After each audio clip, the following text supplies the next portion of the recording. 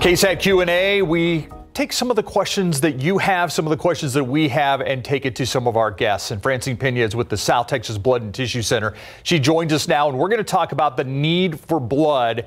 And Francine, we were talking earlier that this is a need that is exacerbated by the cold weather. I mean, you guys needed blood anyway, but with cold weather and shutting down the donation areas, I'm guessing it really took a hit. Yeah, you're absolutely right. So the holidays is a time period where we see a low donor turnout, but there's still that need. So we were coming off the holiday season with a low inventory level, and then we get this cold front that really then affected donors coming out. So if we're encouraging people to, if they can donate, please come out and donate. And of course, this cold weather's only lasted for a few days, though it might feel a little bit longer than that. So how critical is that to you all, even just a couple of days of missing out on donations? It is very critical because the need for blood is always there. People undergoing surgeries, cancer patients, moms having babies, those things don't stop happening. And so we still have a need. And when we're sitting at a 2-day supply like we are, we don't have the, let's say, extra really needed when we have these cold fronts come in or anything that impacts our ability to collect blood. Yeah. How easy is it to donate? I mean, I think a lot of people it's getting past the initial filling out the forms, things like that. I'm so glad you asked me that question because I think it's really easy and it's really just trying it one time and getting over that fear. Most people have a fear of donating, and the actual needle and arm time is really about 5 to 10 minutes. I know both of you all have donated before and are very aware, but first step, schedule an appointment. Second step, you'll do a questionnaire online, takes about 10 minutes. When you show up, we'll do a brief medical screening, another 10 to 15 minutes, get you all prepped, ready, 5-10 minutes that you're donating. We'll keep you for about another 10 minutes just to make sure you're feeling okay.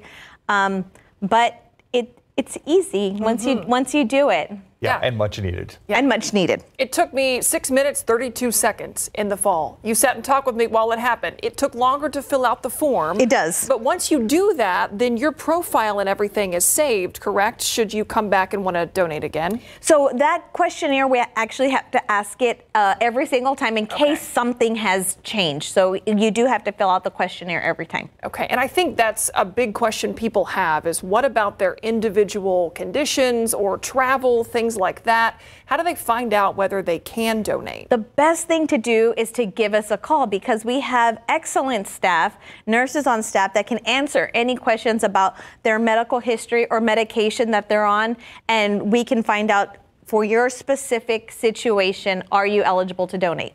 Most of the time, it's if you're feeling healthy and well, you're 16 or older, meet the weight requirements, you're able to donate. You know, often when there are tragic events, when people wonder, what can I do to help? We see a huge increase in donations. Uvalde's the thing I'm thinking of right now. And what we need to realize is there are people who are suffering and can really use that blood all the time. So I know there's an effort to get people to give more than once or twice a year. And I think you brought a t-shirt to talk to us about that. I did. Right now we have a challenge. It's called the Commit for Compassion Challenge. We're asking people if they could donate, 4 times a year. That would be great. If you've never donated before, donate one time. Maybe you'll feel inspired to donate a second time or a third time. When you come in and donate, you'll get this t-shirt here. And you can track your life-saving donations. The first one comes checked already. Next donation, bring it back and we'll continue to check those boxes. I'm just going to wear it every time. Wear it every time. We're going to encourage people to wear it every time. I brought you and Myra your shirts, so Thank you. Please do. So one of the biggest misconceptions that we hear about when it comes to blood donation, you all don't pay for donations. And some people think, though, that the South Texas Blood and Tissue Center makes money off of donations. What's the real story there? So we don't pay for donations, but we do have nice thank you gifts that we try to give our donors. And we're not selling your blood. We do provide blood to hospitals, and in return, hospitals reimburse us for our expenses that we incur, whether it's our buildings, our infrastructure, our staff, our training. So we basically get a reimbursement to help pay for those costs, testing, making sure that it's safe. And so that's what it is that we get reimbursed by hospitals. We're not selling your blood, and we try to show our donors appreciation with nice little gifts. What would you say to somebody out there who's on the fence about this whole thing?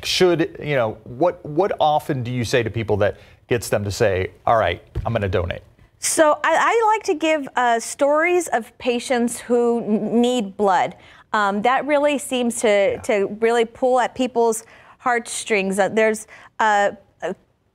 kids with leukemia that can't continue on with their chemotherapy treatments if they don't get the blood in order to help increase their levels so that way they can continue. Cancer patients. Blood, I mean, I know mothers giving birth is something people don't think about, but you need blood for that. Yeah, maternal hemorrhage is a significant reason why we need blood. The number one reason is cancer patients, Steve. So you hit the nail on the head there. About 34% of the blood that we collect goes to cancer patients. Surgery is another one. My mom happened to have surgery this week. She's doing well. Good. But the hospitals are full. It was very cold that Monday. So people didn't come out and donate blood, but the hospitals were still full. Those surgeries are still happening. I know people have heard us say this, that one donation can save 3 lives. So explain how that's possible, and also what's the first step to just getting an appointment to donate? Yeah.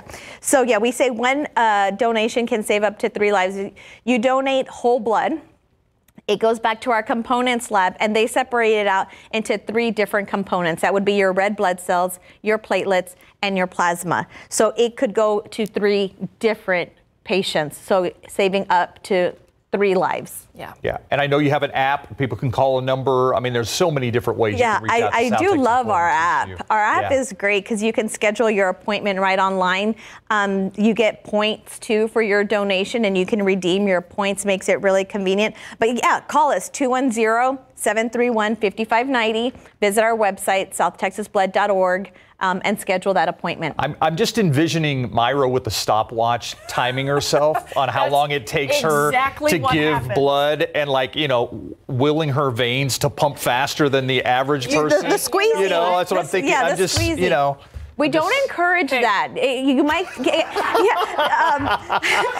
don't want you to get lightheaded. Right there with me. Yes. Okay, now, you know what she told me? The more hydrated you are, the faster. That is true. That is very true. I just know Myra's competitive. Yes. She was racing the donor next to her. That's what I'm thinking. Yeah. But yes, eat a healthy meal, drink lots of water. It'll be a good experience if you follow those steps. I'm timing myself the next time. Afterwards. I'm timing myself the next time to see if I can hit 6:32. Steve, are you a platelet donor though? I give whatever you. Whatever you. Yeah, platelet donations take a little bit longer, and I don't want to go into all the weeds of that, but we appreciate you guys. We do have a quick reminder. We do have a quick reminder for National Blood Donor Month. KSAT Community Partners helping people schedule their donations. If you want to donate for the first time, if you're a pro, visit donatebloodtoday.com to schedule your donation. Go to South Texas Blood and Tissue Center if you want to, or go to donatetoday.com. We'll be right back. Point is, it's easy, okay? That's all I'm saying. Keep up to date with all of San Antonio's top news, weather, and so much more by clicking the like and subscribe buttons below. And once again, thanks for watching KSAT.